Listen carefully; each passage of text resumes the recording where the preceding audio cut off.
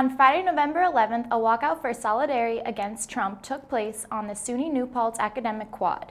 WNPC-TV's Rosalba Correa followed the following report. Students, faculty, and New Paltz residents gathered in front of the Humanities Building at 12 p.m. to protest the new president-elect, Donald Trump. Many held up signs, chanted, and participated in the protests that lasted until 1:30 p.m. The event was organized with the help of the Black Student Union and New York Students Rising. The primary focus of the protest was to create a unified event where those who felt victimized, misunderstood, and frustrated with the election results could go and voice their opinions without being judged. Resident of Gardner, Linda Geary, went to the protest to, quote, resist the Trump agenda, end quote. Geary says she participated in the protest to support and stand up for what she believes in. I think resistance to the Trump agenda on every front is imperative for Americans who voted. The walkout began on campus, but later moved into the town of New Paltz, where signs like Love Trump's Hate, Not My President, and Black Lives Matter led the way. Not just for the vast Americans who voted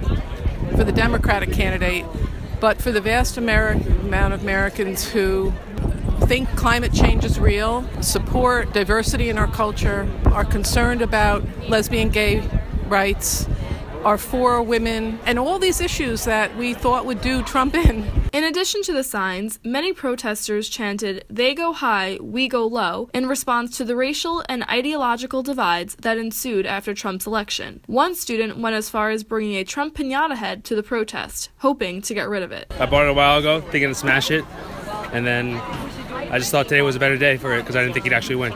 In unity, the New Paltz community brought to light the issues America faces and will face if bigotry and racial discrimination are not eradicated. Reporting from the academic quad, I'm Rosalba Correa, WNPC-TV.